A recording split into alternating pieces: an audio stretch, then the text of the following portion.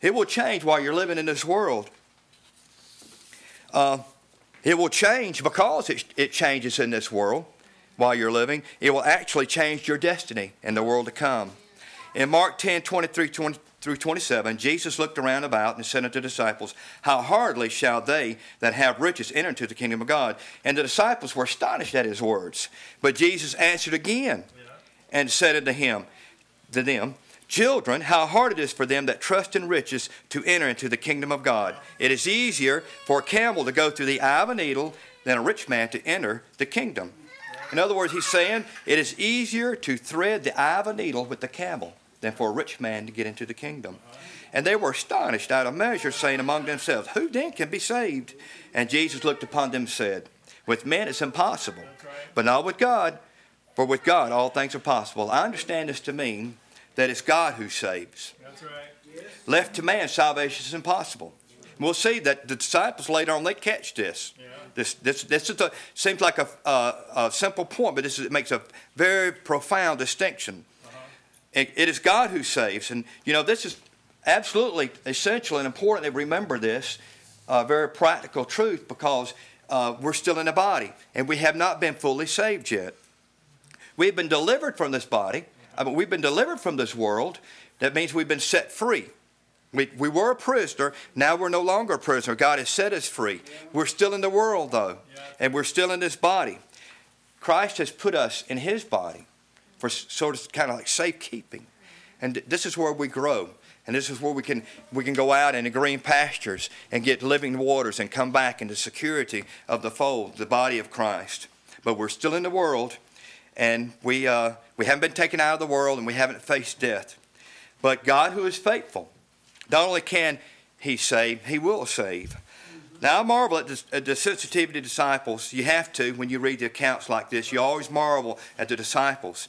They're incredible how they just really just go after everything Jesus says, and they pick up and leave when Jesus does, and it's wonderful. Jesus did a lot of things while he was among them, among men. John gives us some example in the conclusion of his letter.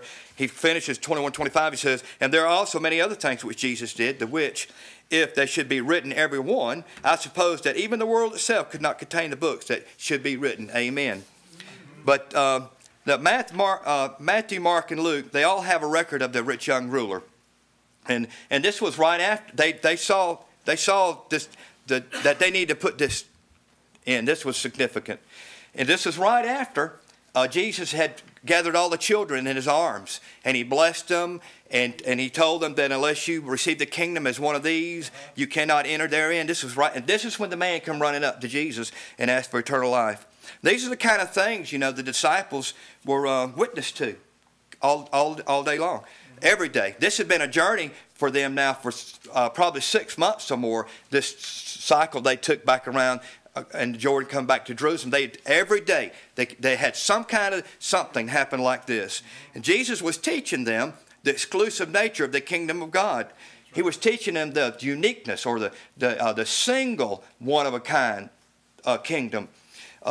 He was teaching them that there's nothing like the kingdom of God.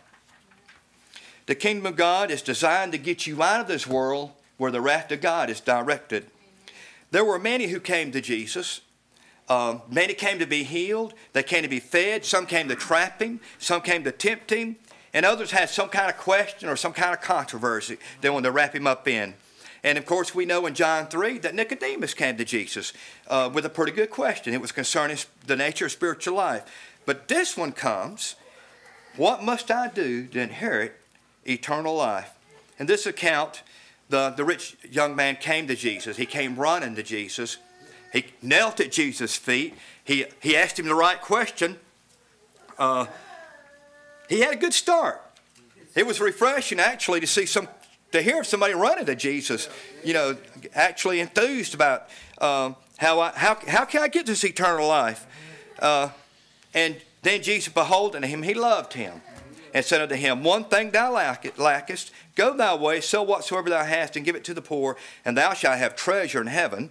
And come, take up the cross and follow me. And he was sad at that saying, and went away grieved, for he had great possessions. Now, whether they be rich or poor, all men must come to Jesus. And since we all must come to him, then fundamentally we're all in the same condition. We need Jesus.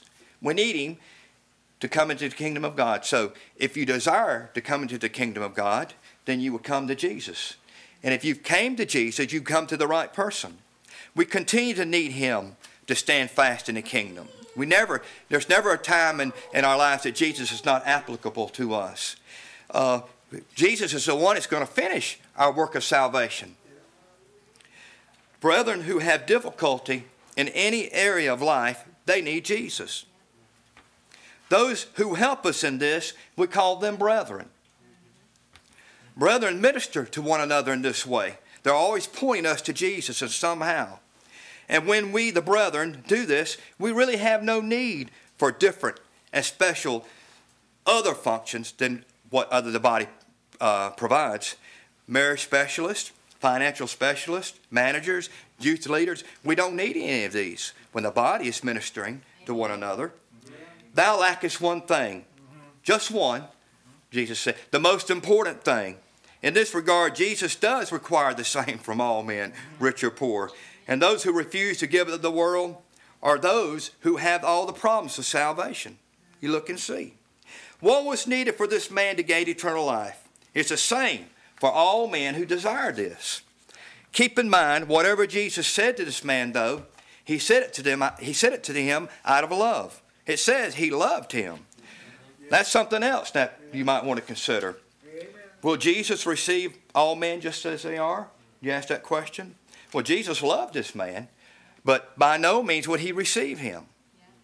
Jesus was willing to receive him, but the world stood between him and Jesus. The world stood between the two of them. Now the disciples, we always see them doing and acting as real disciples do. They are listening, they're learning, and it appears that they understood the entirety of what Jesus was saying about this matter of entering the kingdom of God and getting eternal life there. I want to make a point of this in a moment. We'll come back to this, but I want to stop for just a second and think on this a moment. What about in our day? What about in our time?